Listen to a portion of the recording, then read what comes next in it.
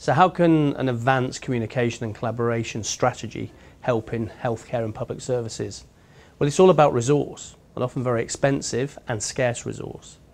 So how can you have a consultant see twice as many customers, clients, patients, without putting in any extra hours or time? Well, it clearly comes down to him being in one place. If he's going to have to travel hundreds of miles to see 15 patients, if he can just be in one place, he can potentially see 30 patients. So there's a clear saving there. There's a clear benefit to the entire public sector.